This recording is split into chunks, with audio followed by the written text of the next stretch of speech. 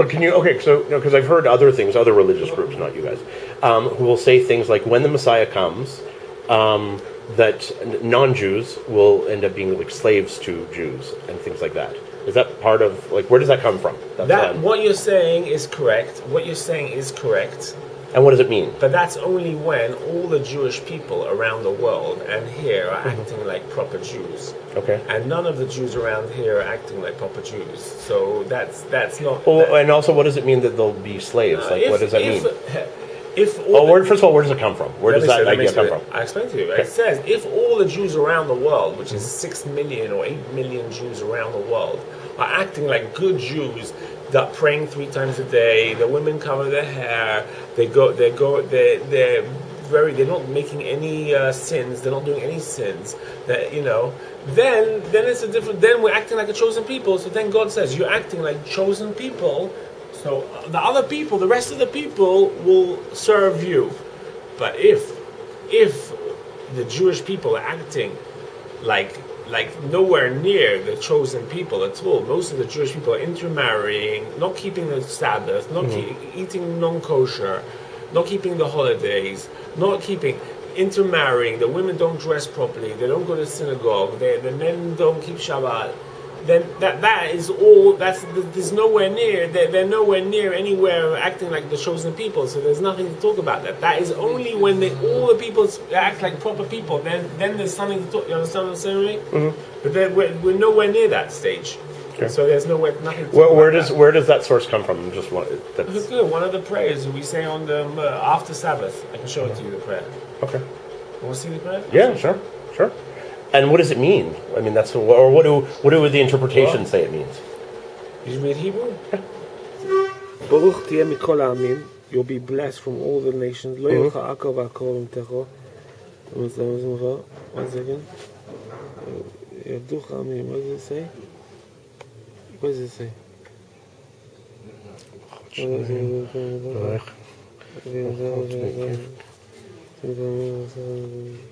Well, this is all the bracha. You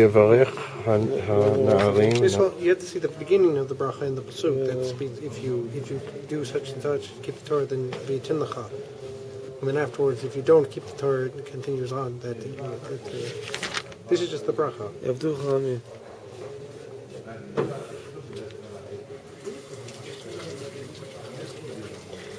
It says here, "Kashem Elokecha berechacha, kasher v'avat goyim rabim." You'll lend to the goyim.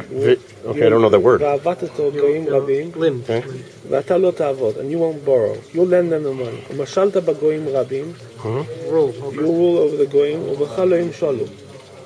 And upon you they won't rule. Yeah.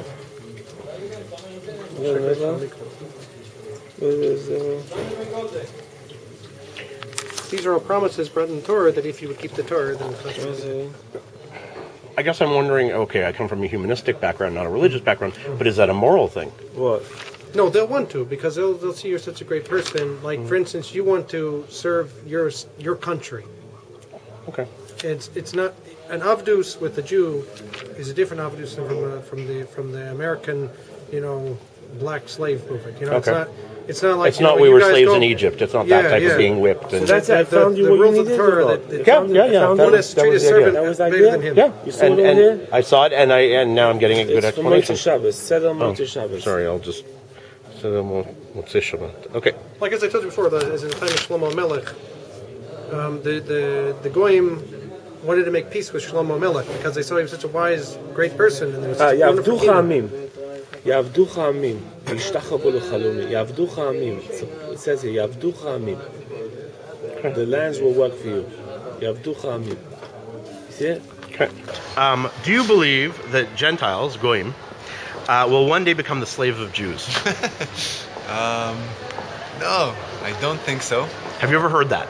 I've heard that, yeah, but I think if it will happen, it won't be just one day. It will be for eternity. So Oh no! I'm kidding. No, that's not. No. Made me laugh. Okay. Yeah. No, nobody. I guess will become slaves of anybody else. Okay. It's ridiculous. Okay. Besides the point that there are like 12 million Jews and. Yeah. Okay. We're gonna have a whole lot of slaves. Yeah, it will be. If it comes to pass, exactly. Okay. אוקיי, אם אתה מאמין שיום אחד הגויים יהיה עבדים שלנו. חס וחלילה, לא יהיו עבדים ולא יהיו אדונים.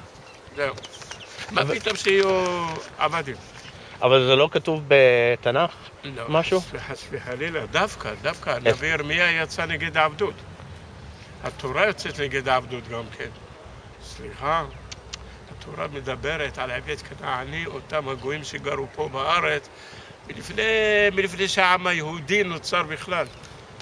לפני אברהם אבינו, לפני יצחק ולפני יעקב כולם, לא. בכלל לא. אבל לא, סליחה, התלמוד אומר משהו על... מה? שהגויים יהיו עבדים שלנו? לא, אני לא קראתי שהם יהיו עבדים, וגם אם זה כתוב, לא צריך לקחת את זה איך שזה נכתב. לא, אוקיי. לא לפרש את זה מילה. יכול להיות שהתכוונו למישהו אחר, יכול להיות שהתכוונו לגויים עובדי עבודה זרה, שלא יהודים כמונו, יכול להיות שהתכוונו לגויים שהיו פה לפני היהודים שבאו לארץ ישראל בכלל, לפני הישראלים עצמם. אנחנו מתי באנו? מתי עם ישראל נזכר בתנ"ך בכלל? רק מאז שאברהם אבינו עבר מאור כשדים לארץ כנען, נכון? אבל כשהוא בא הוא מצא פה 7 עמים. 7 עמים, היו פה עמים אחרים גרים פה. אבל היא ניתנה לו הבטחה, יבוא יום והם יסתלקו מפה, ואתה אברהם וזרע שלך תכבשו את הארץ הזו, תשלטו בה. לא לשלוט על העמים, לא לשלוט על בני אדם. אם הוא לא נשמע לך, כן. אבל אם הוא נשמע לך, אדרבה, התורה אומרת, תן לו וענקת לו והכל. מה זאת אומרת אם הוא לא... אם הוא רוצה לחיות איתך כגר תושב, תן לו לחיות, אל תעשה לו שום דבר, יהיו לו הזכויות ויהיו לו הכל, כמו שיש לך. אבל אם הוא מתנגד לך בכוח, גם אתה תלך נגדו בכוח. בגלל זה בספר ישוע מדובר על הכיבוש. מה זה הכיבוש? ישוע שנלחם נגד כל אותם הגויים שהיו בארץ ישראל. הוא שכבש את הארץ והוא שחילק אותה לעם. It's okay. This is more of a religious question, but comes from religion. But they want to know if you think goyim will be the slaves of Jews someday. Never. We are the superior people, the superior religion, but nobody. We believe in peace and love to all mankind. Okay, so why are we the superior religion? Why? Yeah. And what does that mean? We are the first ones. Zoroastrianism was before, but let's not get into details. Okay, yeah. But actually, first of all, it's a stupid question. But it's believed. It's believed. First of all, religious... How is it believed that the Goyim will be the slaves of the Jews? Because, first of all, religious people believe this. You ask them, they believe this. That they're going to be the slaves of... Well, they don't mean slaves as in... Like that? Yeah. Oh, yeah. They don't mean slaves as in you're being whipped. They mean they're going to serve us because Jews are chosen and superior. So they have to serve us. That's when the Messiah comes. The Jewish belief doesn't. It's not the main belief. It's a peaceful the Jews of religion. Today, it's not Muslims. It's not Christians. We're a peaceful people. We believe in peace. We don't believe in war. It's a part of the Torah. It's not about the war. Peace. But the Jews of today, they don't believe in slavery. And if you would look, I don't know, 50, 100, 200 years ago, maybe. But the Jews of today are very modern. They don't see it that way. Not at all. Okay, guys, we have to pay the bill. The slaves have to pay. Slaves? Hello. He is my slave. Okay. See the white man over here? And he is my soldier. Okay. I'm his soldier. It sounds very kinky. I like it. Okay. Well, I'll ask in English. Do you believe that the Gentiles, the goyim, will one day become the slaves of the Jews? It's not a belief. It's part of the Torah. Okay. Not a slave like a slave today. We're like gonna beat them and then they become a slave. They're gonna see how much the Torah it's meaningful, and they don't want the Jewish person to work. So they say, we help you in everything, and you learn Torah. It's gonna be a big world peace. Okay. So it's like. And when is this gonna happen? It's not. It's Hashem today. Mashiach going to come today. So the Messiah has to come. Of course. Okay, no, for it to happen, Yeah. the Messiah has to happen. Yeah. You have to explain that. Omar know it. What? Omar know it. No, Omar doesn't know this. Omar's been told that Jews think they're superior to everyone, and that everyone else has to be a slave to the Jews always. Don't have to be. They're gonna be. They're gonna wanna be. Okay. It's not gonna be like Forced? Forced. It's gonna be by free choice. Okay. So if Omar or somebody else does not want to serve the Jews, You cannot. okay. And why do they have to serve us? By the way. They don't have to. So they want. Okay. Why do they? So they want to. Why would they want to? Because just like you want to help other people to do good things, you're gonna help them to make them. So also, when Mashiach gonna come,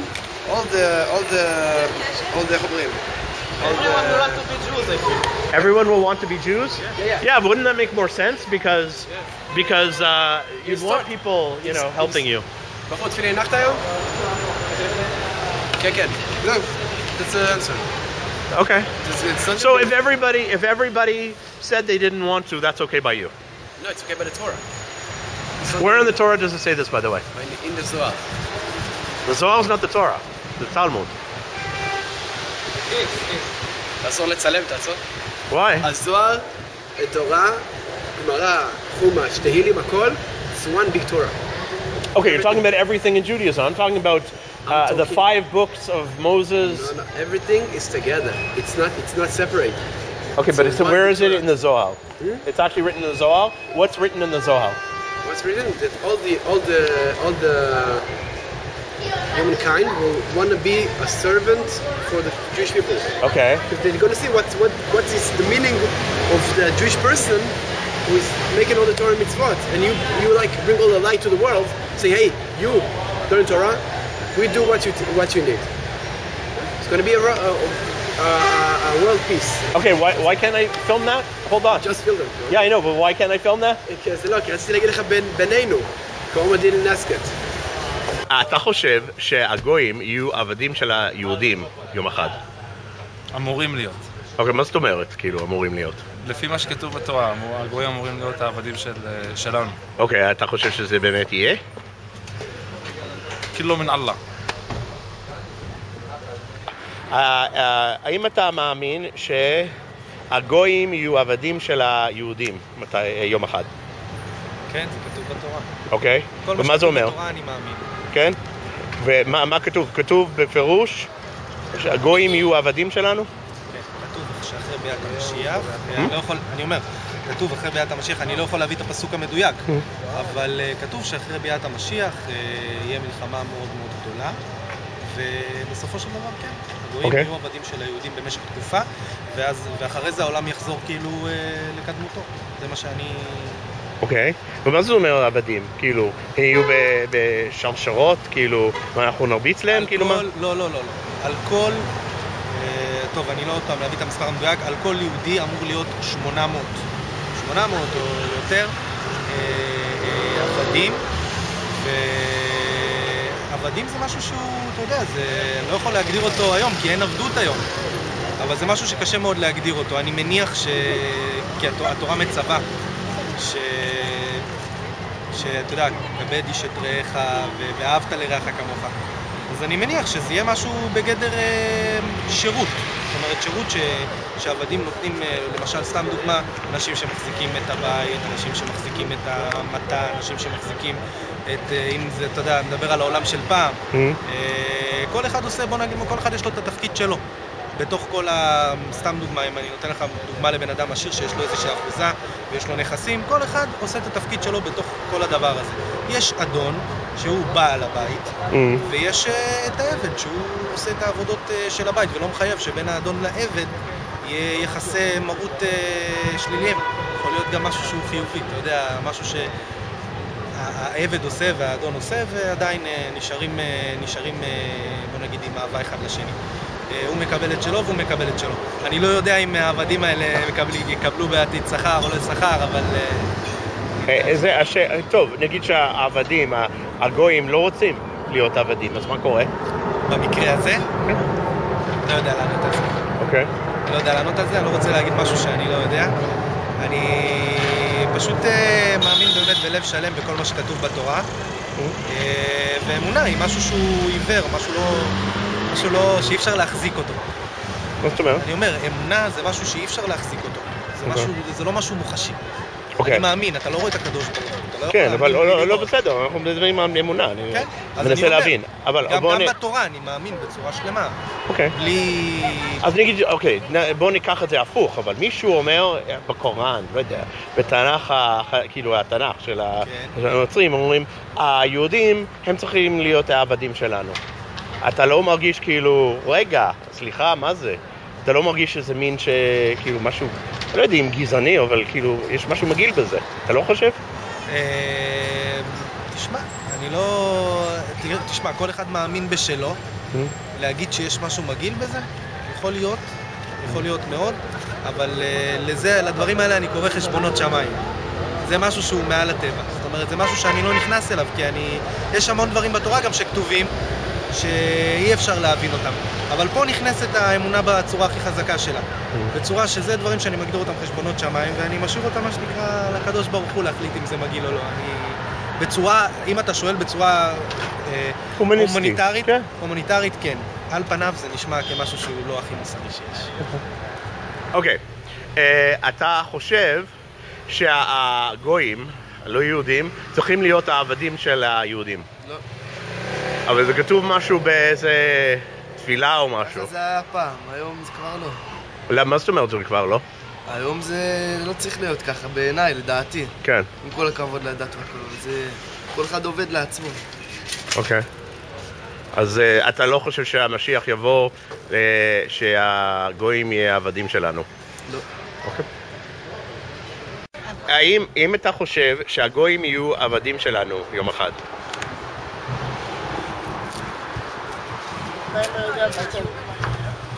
אתה לא יודע בדיוק מה? לא שמעתי. אין לך דעה על זה? לא שאני יודע, אני עדיין לא למדתי מספיק את כל הנושאים האלה כדי לדעת לענות לך. אוקיי.